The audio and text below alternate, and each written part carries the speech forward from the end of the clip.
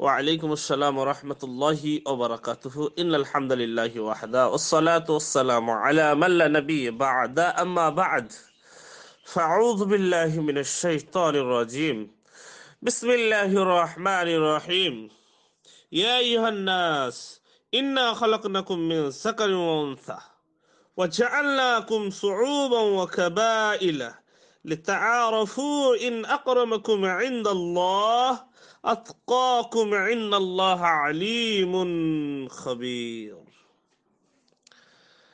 وقال النبي صلى الله تعالى عليه وسلم يا معشر النساء يا معشر الشباب من استطاع منكم الباءة فليتزوج فإنه أغض للبصر وأحسن للفرج ومن لم يستطع فعليه بالصوم فإنه له وجاء। আমার সম্মানিত দিনী ভাই প্রশ্ন করেছেন যে অনেক সময় আমরা নাম করা বংশের ছেলে বা মেয়ের সাথে বিয়ে দিব বা দিই, অনেক সময় দিই না।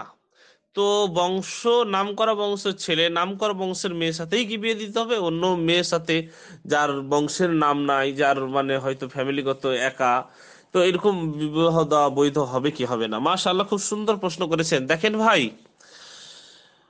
কোন কোন মানুষ আসলে এইভাবে বিভেদ বা ভেদাভেদের জ্ঞান রেখে উপযুক্ত পাত্র বা পাত্রীর হাত ছাড়া করে, অথচ তা বৈধ নয়। আপনি সম্ভ্রান্ত পরিবারের আছেন, আপনি উচ্চ পরিবারের আছেন, আলহামদুলিল্লাহ, কোনো অসুবিধা নেই, ঠিক আছে। তাই বলে কি আপনার মুসলিম কোনো নিচু পরিবার, গরিব ফ্যামিলি, সেরকম বংশ পরিচয় নয়, তাদের সাথে কি বিবাহ হবে না? সুবহানাল্লাহ। দেখেন, এ বিষয়ে আল্লাহ রাব্বুল আলামিন সূরাতুল হুজরাত আয়াত নম্বর 13-তে আল্লাহ রাব্বুল আলামিন বলছেন, ইয়া আইয়ুহান নাস, এ মানুষগণ, ইন্না খালাকনাকুম, আমি তোমাদেরকে সৃষ্টি করেছি, মিন যাকারিন ওয়া উনসা, অর্থাৎ এক পুরুষ ও এক নারী হতে, ওয়া জাআলনাকুম শুউবান ওয়া কাবাইলা, পরে তোমাদেরকে বিভক্ত করেছি বিভিন্ন জাতি ও গোত্রে, লিতাআরাফু ইন আকরামাকুম ইনদাল্লাহ, যাতে তোমরা একে অপরের সাথে পরিচিতি হতে পারো।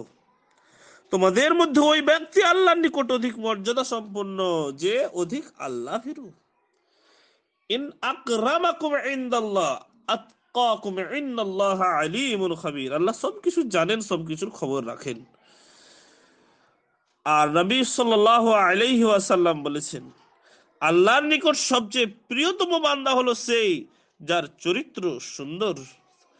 তাবরানী সাহিহুল জামে 179 নম্বর হাদিস। এবং ইবনে আব্বাস আদাবুল মুফরাদ একটি বই আছে, সেখানে ইবনে আব্বাস থেকে একটি হাদিস বর্ণনা করেছেন যে নবী সাল্লাল্লাহু আলাইহি সাল্লাম বলেন, আল্লাহর নিকট সবচাইতে মর্যাদা সম্পন্ন ব্যক্তি সে যে সবচেয়ে বেশি পরহেজগার, আর সবচেয়ে উচ্চ বংশীয় লোক সে যার চরিত্র সবচাইতে সুন্দর। সুবহানাল্লাহি ওয়া বিহামদিহি সুবহানাল্লাহিল আযীম। আসলে তো আমাদের কোনো বংশ উচ্চ বলে কোনো কথা নয়।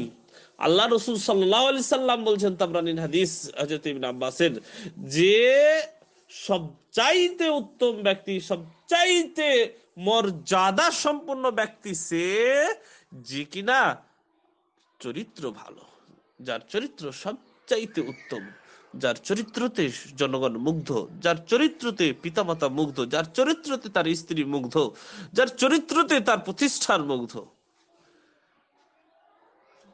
অর্থাৎ আমাদেরকে এ বিষয়ে জ্ঞান রাখতে হবে, এ বিষয়ে আমাদেরকে সচেতনতা হতে হবে।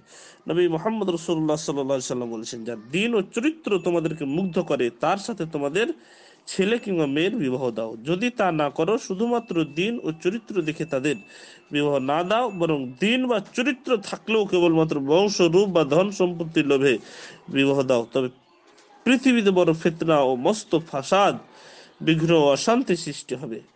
সহিহ তিরমিজি হাদিস নাম্বার 1085 এবং ইবনে মাজাহ হাদিস নাম্বার 1967। সমস্ত আদি থেকে বোঝা গেল যে যার ছোট হোক বড় হোক, চরিত্র বা সুপাত্র হলে বিবাহ দেওয়া যাবে। আশা করি বুঝতে